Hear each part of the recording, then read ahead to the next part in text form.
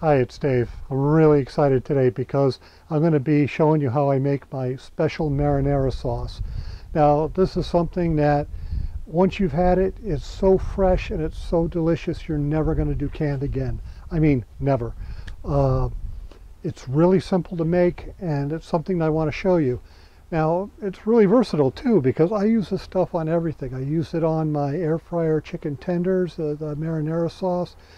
I do it with the chicken parm. I do it with meatballs. I put this stuff on my zoodles.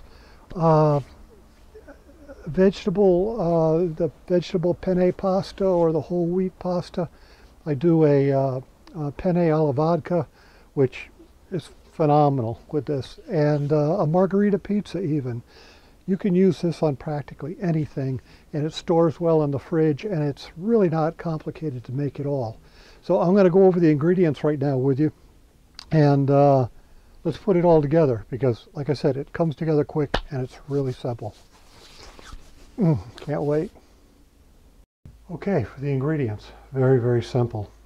First thing I'm going to use is a good quality olive oil. I like the Lucini olive oil, and I'm going to use a 1/4 cup of that in a heavy cast iron pot, like a coated Le Creuset pot. The other thing I'm going to do is, I know you're going to say, holy mackerel, a 1/4 cup of that fresh garlic that I chopped up earlier. This stuff is amazing, and I know that you think, wow, a 1/4 cup, that's going to be a lot. Trust me on this one. The other thing is, we're going to add that palmful of fresh basil and parsley. The smell of this is just incredible. So fresh and so good. And I've also got a teaspoon of just some sea salt and some fresh ground black pepper. And I've got 3 cans of San Marzano's peeled tomatoes. I love this brand. I love the tomatoes. I mean, it's just so fresh. You can just smell it. As soon as you open the can, you're just like, it's just like it came off the vine. So quickly, first thing we're going to do is get a bowl, and I'm going to set a colander down on top of it, and I'm going to start putting in these tomatoes. And I'm just going to want it to strain as best as it can.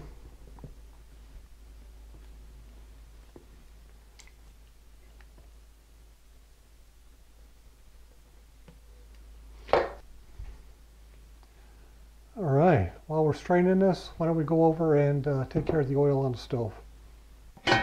Okay, let's fire up the gas.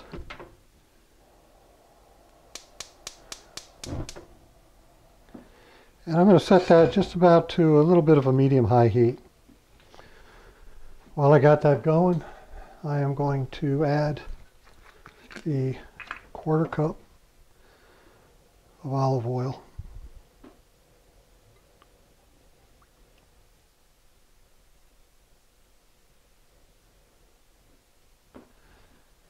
And we're just going to let that heat up. All right. As that's starting to heat up, I'll put that garlic in there. And I'm just going to spread that around. And what we're going to do is we're just going to wait until it gets kind of a golden color. Shouldn't take any more than 2-3 minutes. All right, we've been stirring this now for about 2 or 3 minutes, and it's just starting to turn a little bit of a golden color. So what I want to add to that is I want to add in the basil and the parsley, and I'm also going to add in the salt and pepper.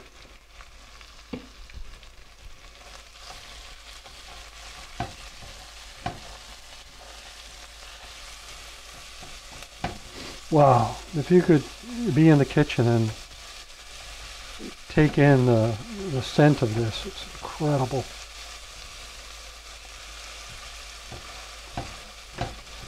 You got to make sure you don't burn the garlic. You just want it nice and brown like it is.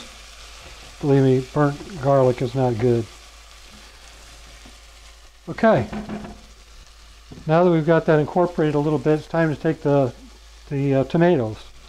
And what I do with this is I break it kind of with my thumb a little bit, and I break this all up with my hand into the pot. And we're going to leave the juice out for just now, you know, the juice that we strained. But I'm going to break these up by hand. And once we get them all broken up, we're going to stir them up. And we're going to let it slow simmer for about 25 minutes.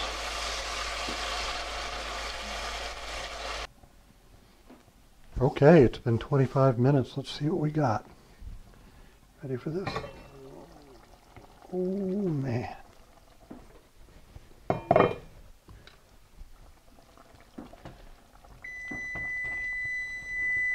That's a 25-minute marker. Okay, what we're going to do, folks, is we're going to grab all that strained tomato juice that the juice that we strained out. We're just going to add that in.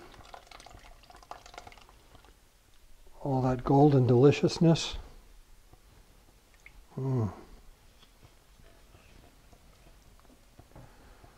Oh man, you're just not gonna believe this when you taste it. And the video, I'm sure, just doesn't do it justice. This is so amazing. Now I'm going to take a quick little taste. I'm curious. Oh, holy mackerel! Okay, yeah, that is good. Good. Okay, we're going to bring it up to a boil, and once it boils, we're going to shut it down and just let it warm to room or cool to room temperature. At that point, we can jar it up. And wow, that is so good. Wow, that's all I can say. I mean, when I say incredible, I mean incredible. This is amazing. All right, so let's get this to a boil, and I'll be back once it's all set.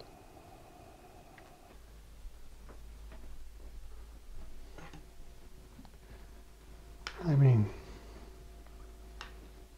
just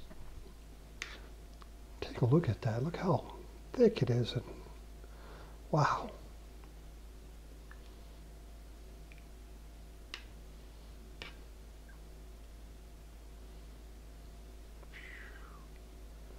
So fresh.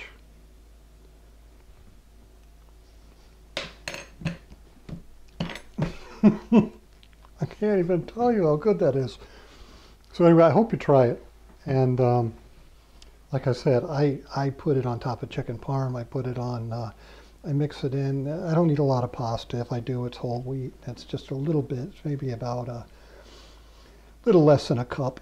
But, and that's just a treat, like once every 2 weeks I'm going to do that. But on the chicken parm, the baked chicken parm, the baked tenders, you spoon some of this over zoodles and the zucchini noodles. And I mean, you can put this on anything. You can put it on broccoli. It is just so amazing. You have to try it. So,